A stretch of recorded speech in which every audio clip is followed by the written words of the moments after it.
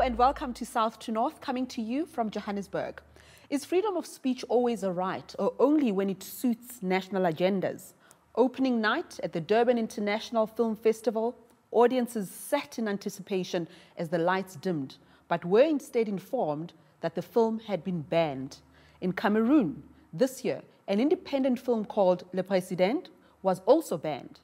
Independent voices struggle to survive as blockbuster movies straddle the world. Yet these filmmakers can inspire and tell us about our world in new and critical ways. But how will they survive when they are also sometimes subject to national censorship that can be used to silence dissent? Today, we catch up with some of the independent filmmakers in the Global South. Welcome to Jamil Kubega, director of the recently banned film of Good Report. Jean-Pierre Bekolo, Cameroonian director of the band Le Président. And João Viana, who directed The Battle of Tabato in Guinea-Bissau. Welcome. Thank you, Siswam. So your film of Good Report was banned recently. Why? Well, according to the Film and Publication Board, in terms of their interpretation of the law that dictates what they do, we satisfied their criteria of what is termed as child pornography. So they watched 28 minutes and 16 seconds of the film, and then they said, whoop, we've got enough evidence to substantiate our claim, and we're banning this film. Perhaps tell us then what the film's about, if it's not child pornography. It's your classic tale of lust, shameful lust. Between a teacher and his pupil. It's about what I would term an inadequate man, because he gravitates towards this one particular teenager, a stunning lady by the name of Nolita, played by Petronella Chuma. He starts this illicit relationship with her, and then he becomes obsessed with her, to a point that he cannot see that he's obsessed with a child. And it's about his behavior. The title is of Good Report, which means someone of good reputation. And what I'm saying with the film, I'm making an indictment. I'm saying basically to parents out there, hey, I know we have busy lives, but let's take the time before we pass our children on to these wolves. Who are the people that you take your kids to every day to be educated by? Do you know who they are? So you're trying to warn society, would you say? Completely. That's what the film is. Were you surprised that it was banned? Nothing surprises me in South Africa anymore, to be honest with you. We have people who work in these departments who make certain claims without understanding the gravitas of what they're saying. So perhaps the people who make decisions about films don't understand what the purpose of filmmaking is. And I'll tell you why. All of them tend to have a religious and conservative background. And they appoint these people who completely sit outside of this industry. They say they're protecting the morality of the nation. Fine, substantiate it. Be clear about what you're saying. See, I'm not sad for me. This has turned me into a superstar. My life has changed in a week. I've been on Variety magazine. Ask any filmmaker, wouldn't you love to be on Variety? I've been on Variety 3 times. You wanted this. Hey! But what I am sad for, and let me be clear, is my nation. Because my nation was refused the right to see my film. Okay, let's just see what the whole furore is all about. Just a clip from your film of Good Report. Let's see. What you're seeing here is a montage that basically explains the entire relationship. As you can see, this young girl is now to her older man, appealing to him, telling him, hey, I'm pregnant. So this is a consequence of what has happened. At this point, we've gone quite far in the story, and our man has really gone over the edge. He's gone psycho. And he's...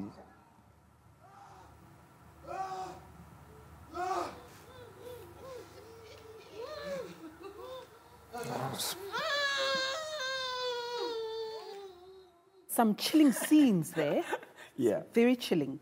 That was the intention. Yeah. You want to scare us? For teenagers, this is a horror film. I want kids to go into cinemas, especially girls, watch this thing, and I want to scare them. We reflect the societies that we live in. I'm a pretty creative guy, but I can't take full credit for the world that I've created in my film. The world that is there is a world that my government is custodian of. Do you see this as an independent film, and in what way is it? It's crucial that it's an independent work, and I will remain independent, because what I've learned in my 12 years as a filmmaker is that we're being steered in a particular direction. Are there parts of you in that film that we've just seen? In what way is it Jamil's story? I believe I've been able to depict and give insight into a fractured mind. It's a psychological thriller, you know? And because of my background, because of the experience of growing up in the dichotomy of apartheid and living in the township, I think I have insight into how the criminal mind works. So yeah, there's a bit of Jamil. That's all Jamil. All right, so Jean-Pierre, let's see your film, Le Président, which was banned in Cameroon. Let's see this clip. La question que je me pose aujourd'hui, s'il fallait trouver un successeur à cette lourde tâche qui est celle de président de la République, est-ce qu'un chanteur, un footballeur, d'après vous, serait prêt à accepter d'endosser cette responsabilité? Mais est-ce que vous pensez que venir ici, venir me rencontrer ici, règle le problème de toute cette jeunesse qui jusqu'à aujourd'hui continue de vous regarder en se posant des questions sur qu'est-ce que vous allez faire de leur avenir? Je pense que tel était votre vœu. La lettre que vous m'avez adressée, non, c'était dans le cadre de la jeunesse qui souffrait, qui ne trouvait pas du travail après les universités. Oui, mais c'était pas pour que vous veniez me voir. Vous voulez bien qu'on en parle, alors je suis là pour ça. Jean-Pierre, explain this film to us and what's going on in that clip. So the film, Le Président, or How Do You Know It's Time to Go? Because that's part of the title.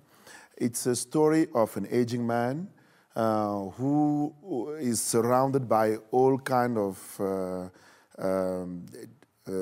complots going on, and who's deciding to leave the town to go to his village as usual in his car with his driver and bodyguards and get lost on the road. And while he's in that journey, it's the moment where he starts realizing his kind of failure, really. And the whole story is also going along with all the media that are kind of commenting the disappearance of the president. So that's really what the story is about. Is it a political film? It's very interesting that ask that question, because I think what we're seeing happening now is the very definition of cinema. I think we forget that cinema was born with different types of films. So cinema hasn't been just as entertainment. You know, cinema has been playing a social function. Cinema has been political. So I think by having an intervention in the society, it's a way of being political. So I really think right now we have forgotten the very nature of cinema in the first place. The cinema is not neutral. So very clearly, this is what is happening in Cameroon. We have an aging president who's been there 80 years. Just to tell you, he was minister in 1962. Barack Obama was 1 year old. So he's been there you weren't even born. He's been there forever. Obviously, people say it's like anticipation movie, but you don't have to be a genius to think that an 80 years old man can go one day. So just by saying this, in Cameroon, it's almost considered crime. Is that why it was banned? Yeah, it's like they say that you're putting the country in danger to say that an 80 years old man can not even die, go one day. And also considering that he spends half of the year almost in Switzerland.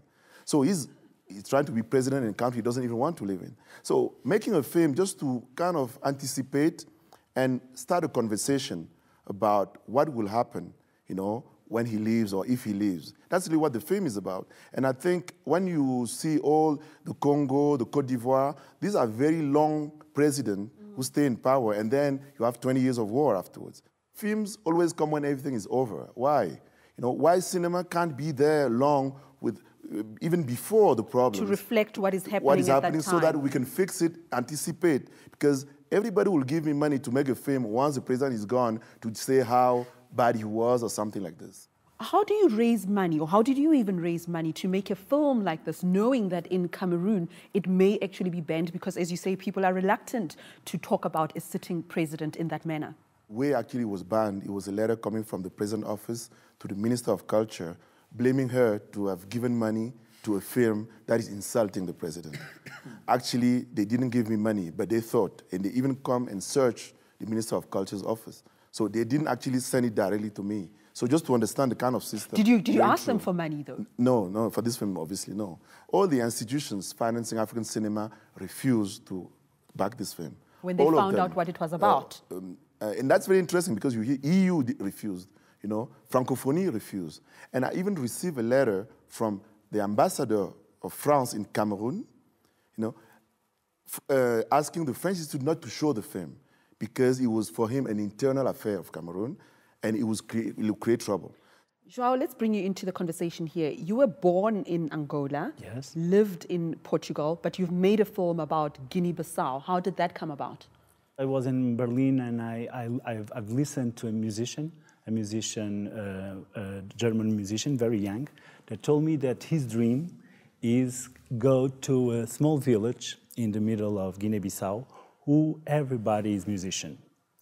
And for me, this was a click because when I was in Angola, the fathers send the kids to Germany to learn music. And now it's the contrary. So maybe for me, it was the beginning of the change everything, our perspective in the United States and in Europe, how we see Africa. Mm-hmm. You know? So tell us about the plot then of the film, what it aimed to do as well. What I told to the financiers is I want to make a film about the village of musicians in the middle of the war. Mm-hmm. And it's true, because after 30 years ago, the political situation it's very fragile. Mm. So this small village of musicians in a country with a slave mentality, it's beginning of something, because they are not slaves, they are kings, you know. And yeah. In fact, let's see a clip from your film. Thank you very much.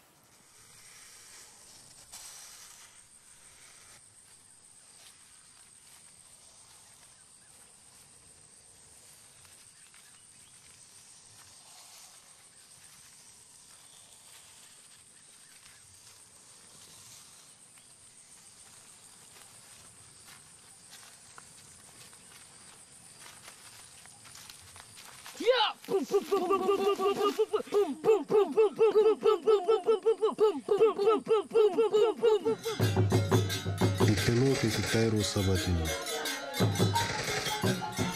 Alakanya.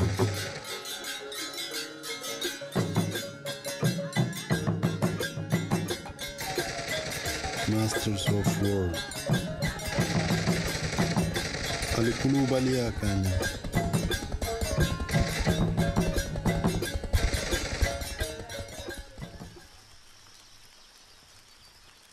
Manko Shirono.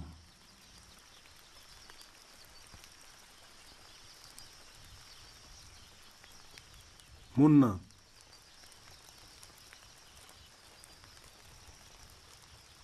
Malo.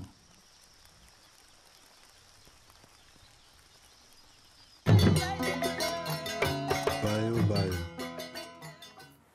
João, let's bring these two clips together. The first one was painful and very powerful to me. The children are playing with pretend guns, and there's an old man who's been traumatized by war, and he wets himself. Tell us what happened and the transition to that last clip that we just saw. His child is going to die with this problem that he has in mind. And in the end, everybody in the village made a battle against the sounds that these men listen. And this battle, it's a battle of sounds. And there's a bit of history telling there. How important is it to depict that African history? It's very important because it's the perspective of it's always the perspective of colonialism, you know, because these people are fragile with the last colonialism, and now maybe is prepared to a new colonialism, and this is the danger.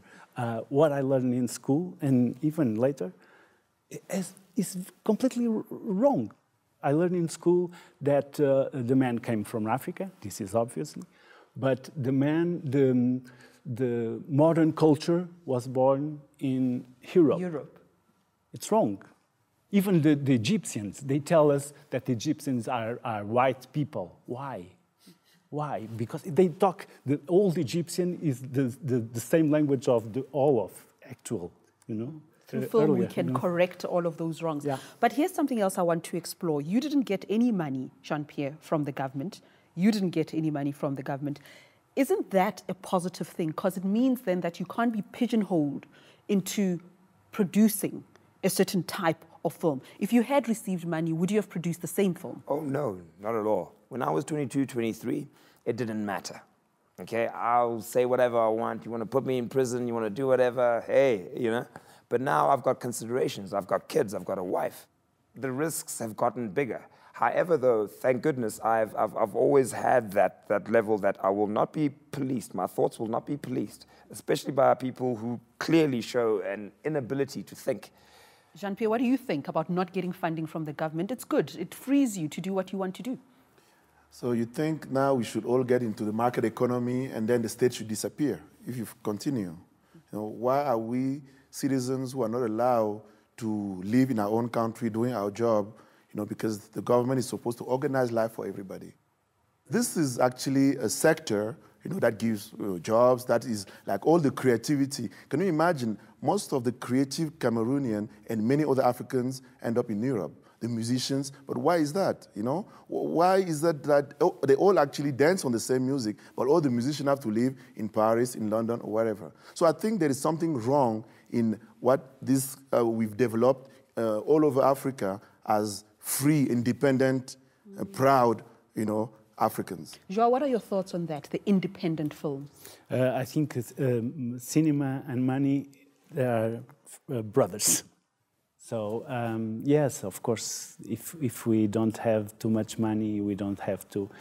So how do you get the money without the policing, without the state looking over you all the time? Well, you find other troublemakers, hopefully richer ones.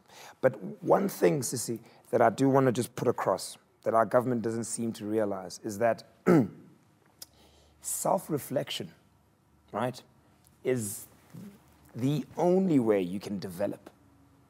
And we are the mirrors of our society. It's a privilege to do what we do. We are the mirrors of our society.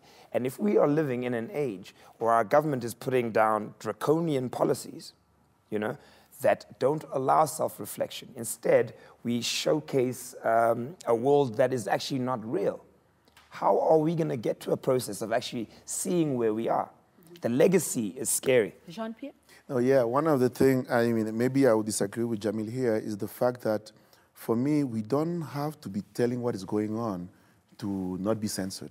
And I think censorship, it's a matter of principle. I think it's one of the rights, freedom of expression.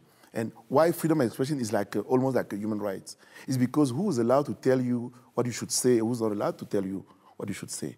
Jamil's film was not made to sell pornography so for people who want to watch like sex scenes or whatever. So I think it's very important to understand that principle, because if we start saying you should talk, you shouldn't talk, you know, at the end of the day, there's always one group that can talk and the other one that can't talk. And I think that's what democracy is about. When should a film be banned, if ever? What do you think, Joao? And I want to get responses from all three of you. Let's start with you, Joao. In my case, my film is not banned because in Guinea-Bissau don't exist. But generally, as a filmmaker, you may find yourself in a situation your film gets banned. Yes, I know, but I think my film is banned too because I don't have cinemas to show the film in Guinea-Bissau. Or why is it not being shown? Because I need so much money. I have to take 2 years to have money, to have a big car with a projector, with a big screen to show village in every village of Guinea-Bissau. It's a kind of censure, it's a kind of censorship. Economic censure, no? Okay, going back to my question earlier, I asked about films being banned. When should a film be banned? I have no problem with bodies like that. However, though, it needs to be in the public eye. Firstly, we police ourselves as filmmakers. It's a responsibility to do what I do. I have a very powerful tools to do all kinds of things and get into people's psyche. Now, because I have that, I understand that responsibility. Films should be banned when they show child pornography. Simple. Films should be banned when they exceed the sensibilities of where they are. So there should be boundaries, there should be regulatory very clear environments. ones, but they need to be clear and substantiated. Jean-Pierre, when should a film be banned? Personally, I still think film shouldn't be banned. You know, and one of the things that is very important is that obviously, if you do something that is out of the law, you know, that's lot take care of it, but it's not a fame for us, you know. So it's an image, because all images are not fames, maybe. And that's one of the other things for this fame is that this is a festival. It's not even now released. So festivals are a place for experts, you know. And if there's a committee that has to get advice, it can only get advice from professionals. But the feeling, and that's general across the whole continent, is that cinema is scaring our leaders, you know. They know that people don't read much, you know, and I think because obviously we can imagine why cinema could be scary, and that's even why it's not being funded. Films are being made for the price of a car. Do you know how many cars are out there, you know? And even take presidential cars, you even have, you know, bigger budget. What about the returns on investment? Should the funders be concerned about that, or it is about the message that you are sending, challenging society, challenging us to reimagine our world differently? Should films be funded anyway, even if they're not making money? Well, again, for me now, film is the definitive art form of the 21st century. The reason why I can say that is because it encompasses all of the other mediums, you know. And again, culturally, it's important for ourselves to reflect the world that we live in. I'm not sitting there making a film and thinking, okay, I want to show the country what kind of president lives here. No, I'm making films to get particular messages across and to entertain. For you, Jean-Pierre, is it society that's not able to deal with the message in your film, or the decision makers?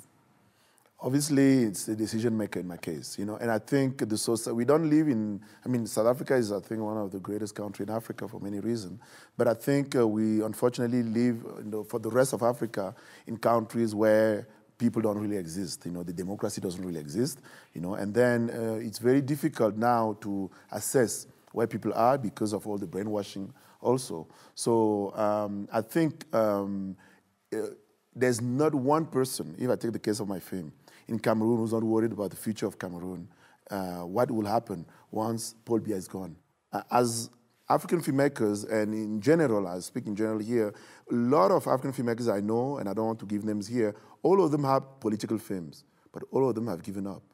You know, today, Africa is not in peace, we're not very developed, we even have foreign troops on the continent, but the films are now very, very nice. You know, nothing is like almost, we're not talking about anything anymore. Don't rattle the cage. All of it has to be mild. Are you optimistic about the future of film in Africa? I'm optimistic about the African cinema. Europe is tired of his own cinema and need fresh air. And Africa can give this fresh air. Jamil, are you optimistic, or are you still very angry? I'm extremely optimistic because I see the young filmmakers curious, wanting to know why this film was banned. And I think it's stirring up a new energy. It's not just this film. There's been a succession of events that show me that of the optimism. And the major thing, which our government can never control, is the advent of technology. 20 years ago, 10 years ago, you know, you needed a lot of things to make a film. Now you can be a one-man show. Well, we'll leave it there. All of you have expressed some optimism, and I must just say it's the first time that I've had guests with all their names starting with the same alphabet. So let's just say Jamil, Jean-Pierre, Joao. Let's say that has some significance, and there is a way forward for African cinema. Thank you for joining me on South to North. Well, these are interesting times for young filmmakers determined to express their independent visions. But the key question is, should artistic expression be an absolute right in democratic countries? Subsequent to our interview with Jamil Kubega on his film Of Good Report, the film has been unbanned. It now carries an age restriction of 16, and the filmmaker may sue the South African Censorship Board for defamation.